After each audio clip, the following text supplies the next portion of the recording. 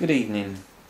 This is a book by Nat Nollid called Life, Love, Light and Loss, and those 4 subjects are featured in this book by the mystic poet.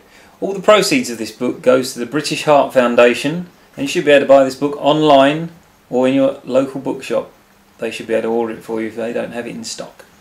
I'm going to read from you a poem here called Alive with Love.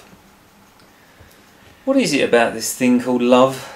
Wow, she's a real woman. And I feel so alive with her. Oh God, life is so wonderful.